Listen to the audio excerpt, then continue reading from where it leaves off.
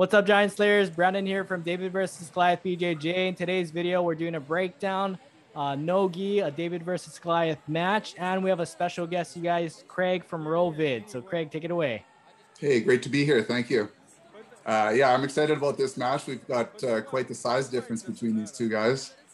The guy in the white shirt, I'm not sure how much experience they have, but he seems to want to be on top anyways. Yeah, not a bad strategy, I think, from the smaller guy there. He didn't look like he wanted to play takedowns, and based on his stance, it didn't look like he had a wrestling background. So not a bad option to pull guard there. Yeah, looks like he's got himself in some trouble with the guillotine. Yeah, so, this guy is starting to stand up. I'm a huge fan. Once you go to a standing position, I think that both of the smaller guy's hands should be defending the neck. That's the first priority, but he's also doing a really good job with his right hand kind of going to a coat hanger position where he's up and over the back, just to take a little bit of pressure off of his neck there. Not a bad idea. From here, self-defense, I'll actually look to extend or mule kick one of my legs behind me to get to back to standing position, to get back to the ground. So great job of the smaller guy there, able to defend that guillotine. Yeah, he survived quite the squeeze. And now the big guy's probably dealing with a little fatigue in that arm. That was a bit of a squeeze. Yeah, even with the size difference, I would imagine, smaller guys probably at least $130, $140 maybe. Must have been tired to hold that. So Yeah. I would say once they hit the mat here, the smaller guy definitely looks a little bit more fresh at this point. He's showing some flexibility and he's comfortable inverted here, so that's good. Yeah, I like how the smaller guy is posting on the bigger guy's hips right there. And that seems to be a pretty common strategy from bigger opponents. They want to look to stack the smaller guy, put the feet behind the head and kind of get the hips elevated off the mat. So good strategy, it seems, by the bigger guy as well. It's funny, the small guy's looking to his corner. Give me space.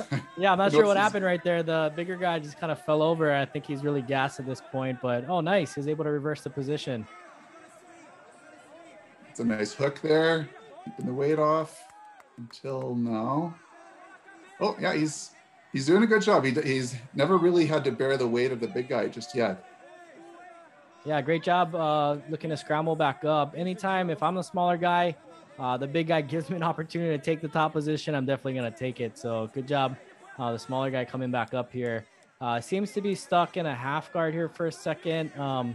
I'd be looking to control with an underhook and then look for a knee slice pass. Oh, the big guy looks like he's going for a deep half. He's got a little deep half game maybe. Yeah, it's almost like an electric chair. Oh, I guess his leg is over now. He's safe. Yeah, good job stepping over the head right there. A lot of times in this reverse half position, I'll look for a knee bar.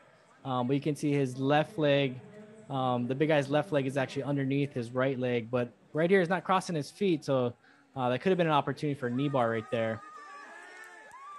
Ooh, that was an easy mount, it looked like. Yeah, typically I'll advise my students, there he goes, over the falls. I won't always advise my smaller students to mount a bigger guy for that exact reason right there. Their biggest asset is their hips.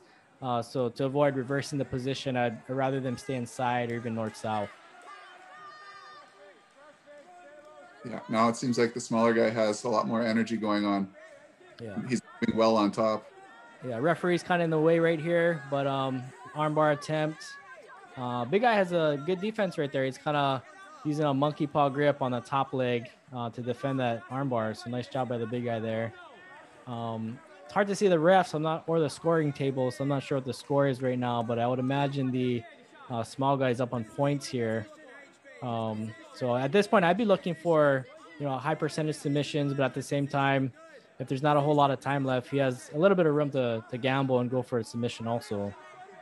Yeah, he seems to have his right arm pinned with the shin, like he would be going mounted triangle. Right, very nice, very nice.